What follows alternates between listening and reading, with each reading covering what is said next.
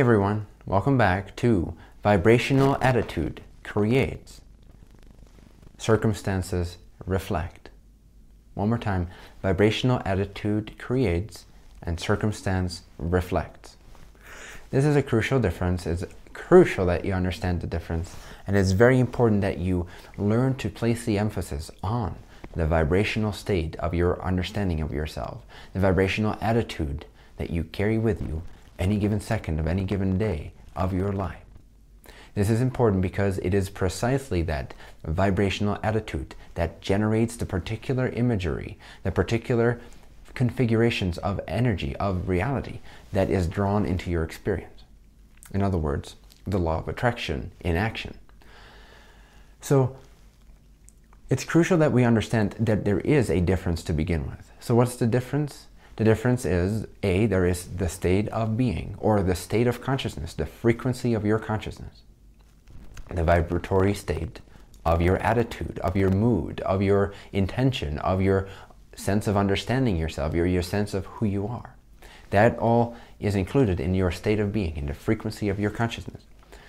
Now, circumstances, on the other end, have, in a sense, no power whatsoever. They have no meaning whatsoever. They are simply reflections, giving you in a very playful manner, if you allow it to be playful, in a very playful manner, they reflect to you who you have chosen yourself to be on a vibrational level, on a belief system level, on a conviction level.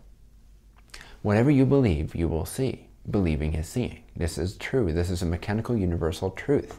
Whatever you believe will be made manifest so that you can see what you believe. So the difficulty in seeing is believing is that the attitude of, okay, first I need to see it before I believe it. The difficulty in that is that it's such a paradox and it's such a loop, because how it really works is that you will see what you believe so that you can actually see what you believe in. That's what it's originally here to do. Circumstances are here to reflect our vibrational attitude so that we can see what we believe. Now, if we assume that seeing is believing, in other words, first I need to see and then I'll change my beliefs, then people don't change very fast. They don't learn very fast. They don't expand a lot in this lifetime. Because what's happening is that they are of a certain vibrational attitude, they have certain beliefs. Because they have certain beliefs, they will then create certain reflections in their circumstances. In other words, what they see will be confirming what they believe. And if they then believe, as part of their belief system, that they can only change their belief if they change what is seen, if the seeing is changing, if the circumstances change, then literally what they're doing is they're taking their cue from the circumstances, which are taking their cue from them, from their vibrational attitude. So circumstances take their cue from your beliefs. But if your belief system says that your beliefs should take their cue from your circumstances, then you're stuck in this infinite reflection loop that does not change very much. It simply doesn't budge. Because from the belief system, I won't change until I see a change, you will keep believing in the same things and therefore keep seeing the same things. And because you believe you can't change until the seeing changes, you won't change. Okay, so get out of that mindset. If you still have that mindset, drop it. It's not serving you. It's not powerful. It's not enjoyable. It's not blissful. It's not going to lead you into more of what you prefer to experience and see and enjoy here in this creation play that you've chosen to participate in. Okay, so prioritize your well-being, your joy, your bliss, your active, proactive empowerment so that you can start to generate a life that reflects your dreams, that reflects more of who you truly are on a non-physical level, on a true consciousness, higher self level, so that you can start to experience yourself more and more also in physicality, in form, in a very beautiful, expanded, accelerated fashion. Know that you can always change, that you don't have to wait for your circumstances to change because they are simply reflections of your old vibrational states of being. If you change your state of being and you maintain that state throughout the Day 2 challenge, throughout the echo reality of your past creations, throughout the circumstances reflecting your past state of being, if you can, like I said in the 3-day process, maintain that new state of being throughout the Day 2 challenge, then you will again flow effortlessly into the day 3 confirmation state, the state of confirmation, celebration, transformation. The stage that I call the day 3 stage. So, again, please understand that the way that physical reality operates, it's nothing but a mirroring energy. It's this ocean of environmental energy that exists inside of the overall consciousness that you are. Circumstances are always generated out of your overall consciousness's energy and shown to you, the person consciousness, as the perceiver of all this glory, so that you can learn about who you are by noticing the reflections that you've created for yourself out of your state of being. So what you attract will reflect who you are. And so this is a perfect way for creation to teach itself more about itself. So the law of attraction is not just the law of attraction, it's also the law of reflection, the law of learning. You should also ideally adopt and learn and extract learning and realizations from the reflections that you see in your circumstances, by simply realizing that somehow they must reflect something inside of your belief system, something inside of your vibrational attitude, something inside of your vibrational mood, so that you can now learn to change that mood, learn to change that attitude, learn to change those beliefs, your conviction, your sense of self, your understanding of what is true and who you are and who you want to be. So you can liken this onto a mirror, standing in front of a mirror.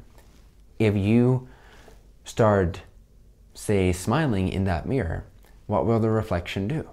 The reflection does not have a will of its own. Very important to realize. It's a major distinction between vibrational understanding, or the vibrational attitude of your being, and circumstances.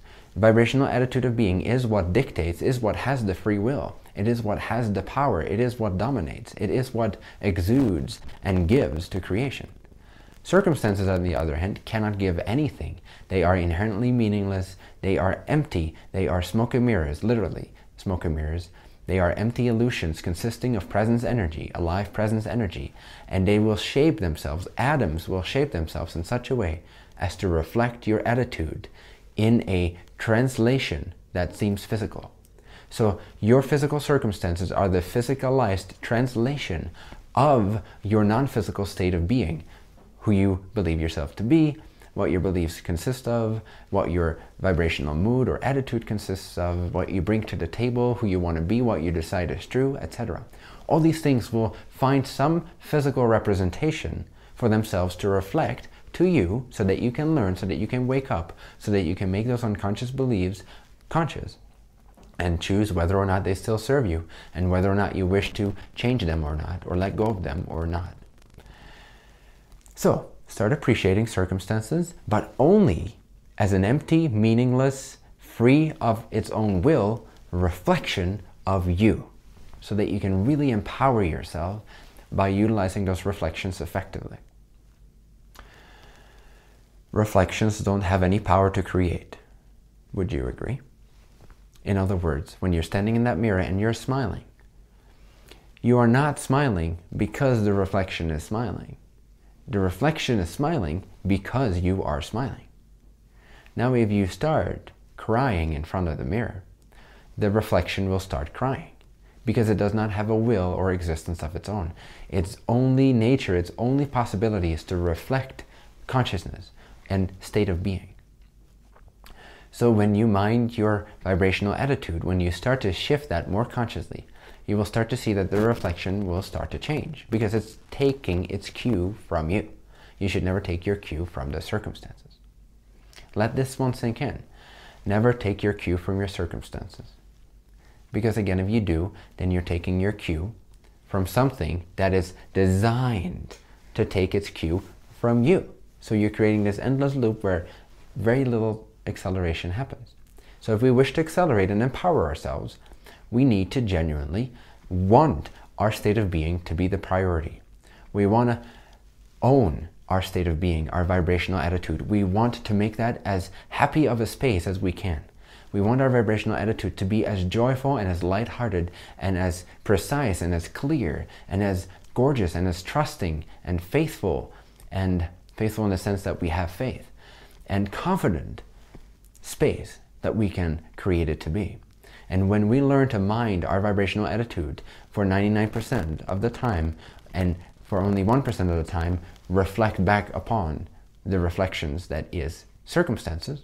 In other words, when we start to prioritize state of being and make that our sole focus or our main focus or the main priority, that we simply want to learn to feel good, we simply want to learn to feel in alignment with who we truly are.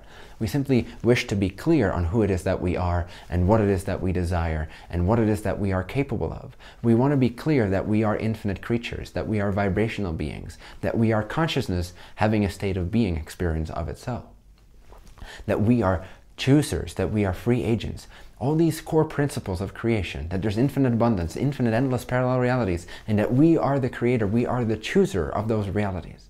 We wish to experience that. We wish to keep that in mind. We wish to cultivate that. We wish to nourish that in our mind space, in our vibrational attitude space, in our state of being, in our feeling state. We wish to honor that. We wish to prioritize feeling really good and emphasize the state of being way more than we emphasize the circumstances. Because when we do that, we found the sure key to our freedom, to our empowerment, and to our ability to recreate our lives effortlessly in accordance with our higher self's true desires. And there's nothing more fulfilling than to be in a free-flowing life that becomes a complete reflection of who we truly are, knowing that the priority is always the state of being itself, the state of bliss and joy and happiness and elation itself. It doesn't even matter necessarily how that manifests, although you will enjoy the benefits and you will enjoy the changes and transformations, I guarantee you. But what you'll enjoy the most is the fact that now you are able to know that and execute that what's the most important thing in creation is that you feel absolutely in alignment, absolutely clear, absolutely good, absolutely excited, ecstatic, on top of the world, absolutely godlike, and confident, and convinced, and in faith within your own being all the time, as much as you can. When you prioritize your vibrational attitude, the circumstances that only can reflect you will only do what they can only do, which is reflect you. So you will effortlessly change your reality if you learn to master your state of being, your vibrational attitude. So the homework for this lesson is for you to prioritize your state of being, your vibrational attitude, your feeling state, your connection state to yourself, the connection to your own source, your own higher self, your own truth. So, read, listen, or perceive this video, this recording, at least 2 more times in a very easeful manner where you relax and let me simply, by my talking, by my speech, by my guidance, let me guide your attention into the realization and into the motivation that what is most important and what is most valuable is that your state of being becomes the center of your attention, the center of your commitment to yourself. So after you've done that, after you've read or listened or viewed this recording a few more times, you will make a commitment to yourself and you will write this down.